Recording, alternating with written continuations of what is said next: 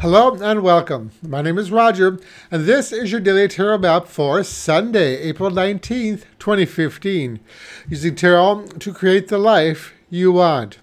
Well, first off, I wish to thank everybody for sharing these videos, for liking them, for subscribing to this channel. As always, your support is greatly appreciated. So this week it is Sunday, and we start a brand new deck every Sunday. And this week we're going to be working with a deck created a couple of years back by one of my favorite tarot authors, James Ricklef. And the name of the deck is The Tarot of Masters. Now, the last time I checked, James does still have copies of the deck available on his website, and I'll post the link in the video. So, on to today's draw with the Tarot of Masters. The three cards drawn today were the Six of Cups, the Youth of Swords, and the Emperor. So we start out the week with the lovely Six of Cups as our first card, which depicts two children collecting fireflies. This is a card typically associated with friendship, harmony, nostalgia, childhood memories, sharing with others. Now, while this is a lovely card symbolizing the innocence of youth, it can also be a warning to try to not live so much in the past. You know, so many of us try to recapture the past and then end up disappointed because it's not the same. It's not the way we remembered it. So, while it can be pleasant to relive those favorite events from the past, I see this card has suggested that it might be time to put the past behind us and move on to something new. And this is represented, this idea of newness, by a second card, the Youth of Swords, or the Page or Princess in other decks. The Youth of Swords in this spread has her back facing the Six of Cups, in essence, putting the past behind her.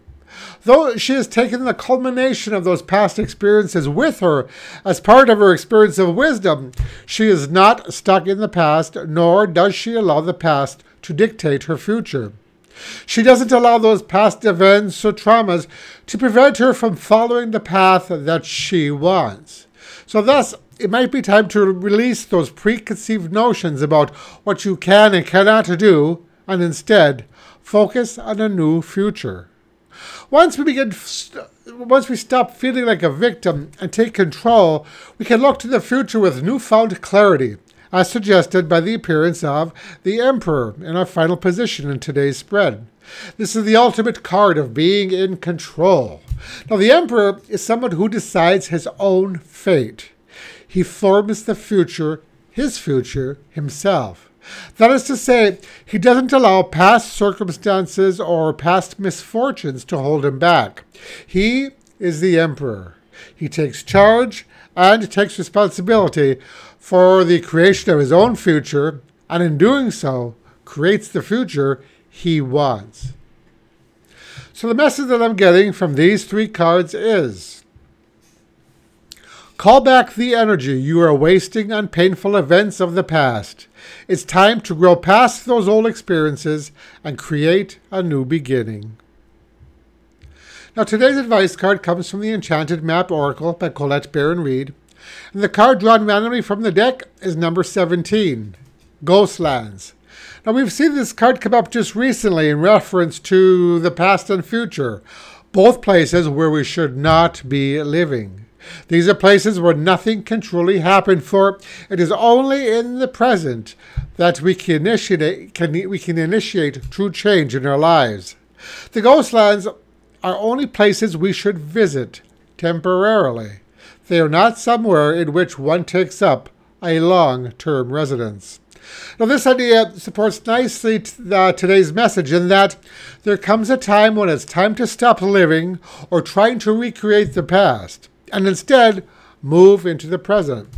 Once we do so, we can begin creating the future that we want. And that is your daily tarot map for today. If you liked this video, I'd appreciate it if you click the like button below. And also feel free to visit my website at tarot-dude.com to learn more about my work. Thank you for watching, and I'll talk to you again tomorrow. Brightest blessings.